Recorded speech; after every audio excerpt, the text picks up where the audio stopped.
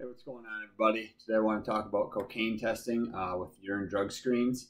Obviously, if you're doing any amount of drugs, whether it's one-time or chronic user, the detection levels and how long it's going to be in your urine are going to vary. But with cocaine, if you're a one-time user or not, I should say not a chronic user, it's going to show up, anywhere from 2 to 4 days. If you're a chronic user or, do the heavy doses, just one-time stint, even then, if you're doing a higher quantity, it's going to show up maybe 10 to 12 days. And, depending on the extent you've used it for, it can even show up for weeks. So really what happens is it's the metabolite the body breaks down is what the screens usually test for. And if you are someone that's using it pretty chronically or getting screened for it pretty consistently, you're probably going to be addicted to it. It is a very addictive substance. It rewires your brain.